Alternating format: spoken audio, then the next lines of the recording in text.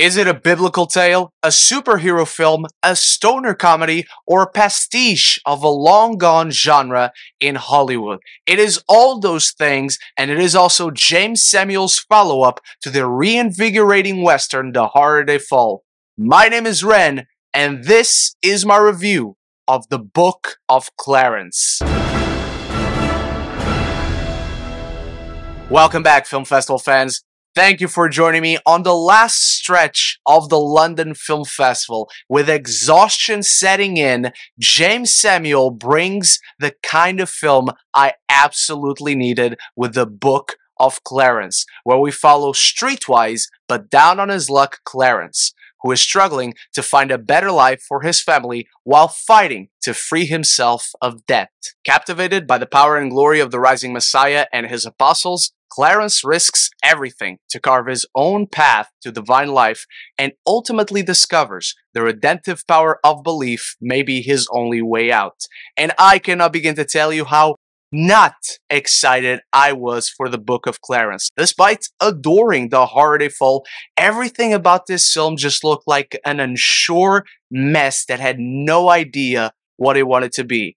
But Jeymes Samuel has solidified his status as one of the boldest, most exciting emerging filmmaking voices. His sophomore feature is a sharply satirical, action-packed, biblical epic that results in one hell of a captivating watching experience. His direction and score composition make for a riveting watch, thanks to his musical sensibilities offering an undeniably natural flow to the film, making his mark in the biblical epic subgenre with an unexpected but welcome dance sequence to be remembered. Much as he did with The Harder They Fall, Jeymes Samuel takes a long-gone subgenre past its prime and adds new spices to a recipe to cook up something that feels refreshing and reinvigorating to the kinds of stories one can tell.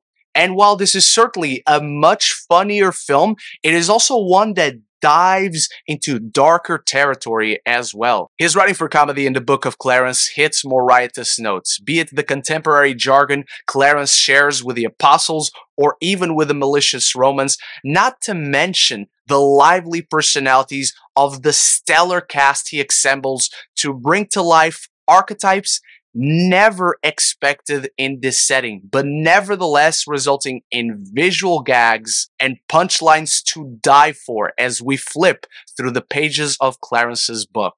Lakeith Stanfield carries such a natural confidence with a comedic timing as perfected as his emotional nuance. This entire film hinges on his shoulders, about him understanding the tonal balancing act he has to convey, because this is a comedy, this is part biblical epic, but at its core, it is a redemption and an underdog story at the same time. And an incredible ensemble accompanies him from every direction. But the biggest standouts have to be one, Omar Sy, with his outrageously in-your-face, straight man character work, who reacts to Clarence's most outlandish ideas and acts in the same exact way we are all reacting, going so far as to say things some of us cannot repeat but hit the perfect note. And number two, Benedict Cumberbatch, in an unexpectedly brilliant turn in a kind of role where less is certainly more. You miss him whenever he's not on screen, but whenever he comes into frame, he makes you remember every single moment. Samuel's action set pieces are much grander here too. Clearly, working with a bigger budget and crew, his tale lives up to the word epic in every way. He is obviously a student of the game, not really interested in catering to a superficial pastiche, but actually celebrating exactly what he is satirizing.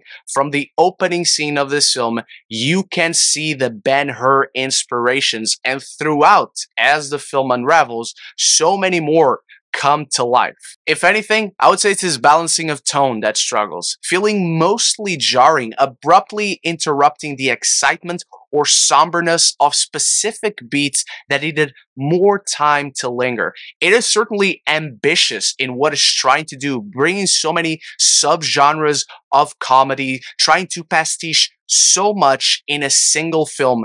It's a story that is naturally going to begin to show cracks with how much is stuffing into one single film.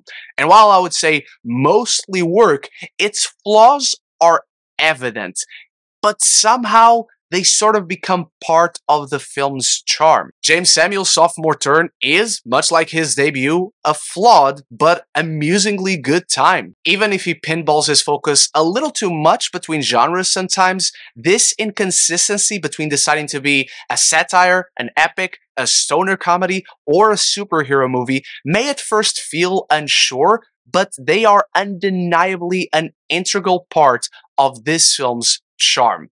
So before I dive into my final thoughts on the Book of Clarence, it's time for you to start the conversation about it in the comments below. Let me know how excited you are. Let me know your thoughts on the Horror Day Fall, for which my review is right up here. And if you're enjoying my London Film Festival coverage, you want to see more reviews like it, there's a bunch of them right up here. Or if you just want to talk more movies and TV, this is the place to be, my friends. So click that subscribe button and you won't miss any future conversations on your favorite movies and TV. The Book of Clarence is a sharp new take on the biblical epic. Jeymes Samuel's intellect as a storyteller subverts it into a stylish, hysterical, yet somber blaxploitation tale, thanks to a memorable cast filled with countless scene stealers topped by a captivating Lakeith Stanfield. I'm giving the Book of Clarence a B+. Thank you so much for watching. Remember to start the conversation about the Book of Clarence in the comments below, and feel free to share your thoughts on the Horror Day Fall. Big shout out to my channel members for always supporting the channel, and I'll be back very soon with more London Film Festival coverage. So until the next one, love each other and love the movies.